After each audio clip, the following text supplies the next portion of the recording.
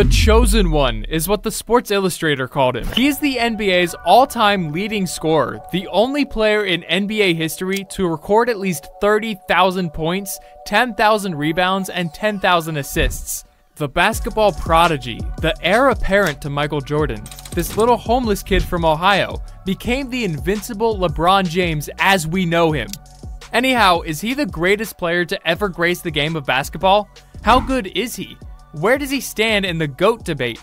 How long will he continue to dominate? Brace yourselves, because today's video is going to throw you out of your seats. LeBron came down the skies of Akron, Ohio in December 1984 to 16-year-old Gloria James. Life was as hard for little James as it could get. The young kid spent half his childhood without a permanent home. On top of that, cold Ohio winters made it worse as he and his mother moved from one relative's house to another, looking for a place to survive. It was not until the age of 9 that LeBron had some stability in his life, as he was taken in by Frank Walker, a generous guy who worked as a local youth basketball coach. As time passed by, James started to show signs of his innate talent. Before he even began his ascent to basketball immortality, he was first known for his football ability. As a matter of fact, for the first 2 years of high school, James considered the possibility of playing football in college. Oh God, imagine LeBron in the NFL. He would have given Tom Brady a run for his money. But good for us, the king chose basketball. And well, skimming through his high school record, his decision made sense. He was always special. He surpassed the kids of his age, and balling was too easy for him. Some called him the second coming of Jesus. Oh goodness. As he joined St. Vincent St. Mary High School, he was recruited to join their basketball team in 1999. And oh God, this boy was formidable. As a freshman, LeBron James averaged 21 points and 6.2 rebounds per game to lead St. Vincent to a state title. As a sophomore, he was even better. He averaged 25.2 points, 7.2 rebounds, and 5.8 assists per game, and was drawing comparisons to Kobe Bryant, Tracy McGrady, and Magic Johnson. Damn! The boy was miles ahead of the competition. As a junior, he had become so good that he averaged 29 points per game and had already established himself as the best high school basketball player in North America. Jeez, you won't believe me when I say he wanted to enter the 2002 NBA draft. But it did make sense because as a senior, he was anointed Michael Jordan's heir apparent, the chosen one, and he was dishing out 31 points and 9.6 rebounds per game. In a nutshell, James's career as a high school athlete was one of the greatest in sports history, and it blew through the roof as he appeared on the cover of the Sports Illustrator and was featured in Slam magazine. As high school ended, 19-year-old LeBron announced to the world that he wasn't going to college. He was going to the 2003 NBA drafts. And at this point, the NBA and the fans were going berserk. This boy had already become a national sensation. I mean, for reference, you guys saw the hype around Zion and Wemby just recently. Well, quadruple that. As the boy from Akron, Ohio became the top draft in the class of 2003, he was the #1 pick by the Cleveland Cavaliers. And all it took for him was one game on October 29, 2003. James, 4 months after he'd finished high school, made his highly anticipated NBA debut against the Sacramento Kings. He finished the night with 25 points, 9 assists, 6 rebounds, and 4 steals. Yes, these were the numbers of a rookie on his debut against a team that had finished the 2002 season second in the league in defensive efficiency. Holy God! According to some, LeBron had mesmerized one of the league's loudest crowds with skills no teenager had ever displayed at this level.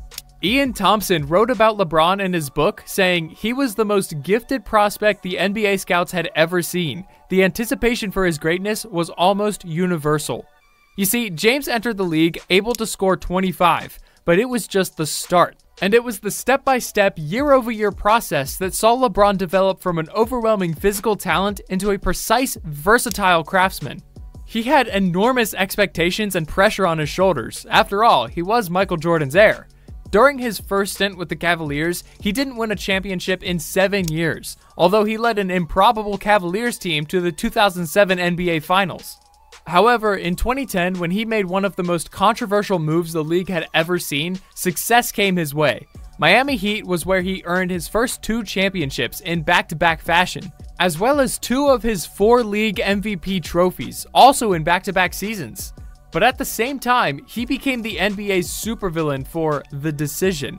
But all reparations were made in 2016 as LeBron won the Cavaliers their first championship in 52 years. Damn! He then moved to the Lakers, bringing back the days of glory from the Kobe era as he won a championship in 2020. So putting all this in perspective, how good is LeBron actually? He is hands down the most decorated player the sport has ever seen. As one individual, he embodies the essence of every legendary player to play the game, possessing the imposing size and strength similar to Wilt Chamberlain and Shaq, the exceptional court vision and team play mindset reminiscent of Larry Bird and Magic, and the lightning-fast speed, athleticism, and aerial prowess of Jordan, Dominique, or Kobe. More importantly, he has spent more than half of his career contending for the championship. James is 4-6 lifetime in NBA Finals, and he's won an NBA championship from every franchise he's represented. In fact, 2011 to 2018 was a supernova period for LeBron in Miami and Cleveland, as he bent the NBA to his will. And how can we ever forget the greatest comeback in NBA history as the Cavaliers bounced back against the Warriors in the 2016 NBA Championship Finals? Sometimes he feels too good to be true. It's been over 2 decades. It began with the 2004 NBA Rookie of the Year, and it has come down to 4 regular season MVPs, 4 NBA Finals MVPs, and 20 NBA All-Star nominations amongst an endless list of achievements. All of this was topped by a lifetime achievement in February 2023 as LeBron surpassed Kareem Abdul-Jabbar as the highest point scorer in the history of the game. As of now, he's the first player in the NBA to bag 39,000 points, the only guy to have averaged 25 points per game or more in every season he's played, and based on longevity, he has no competition. He's in a league of his own. But where does he stand when compared to Michael Jordan? It's an interesting comparison to make, but both of these players are legends in their own capacity. Where Michael Jordan has an immaculate 6-0 record in the NBA Championship Finals with 6 rings, 5 MVPs including 2 snubs, followed by his unreal clutch plays and defensive prowess which won him the Defensive Player of the Year award, an accomplishment that has eluded James. No wonder he's called the Black Jesus. LeBron, on the other hand, is a more efficient player, shooting better from 2 and 3-point range, being a better passer and rebounder than Jordan ever was. As far as LeBron's retirement is concerned, my man has no plans of hanging up his boots until he gets a chance to play with his elder son, Bronny James.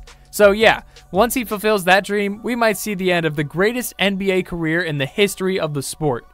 Hope you guys enjoyed today's video. Don't forget to dunk on that subscribe button. Until next time, peace!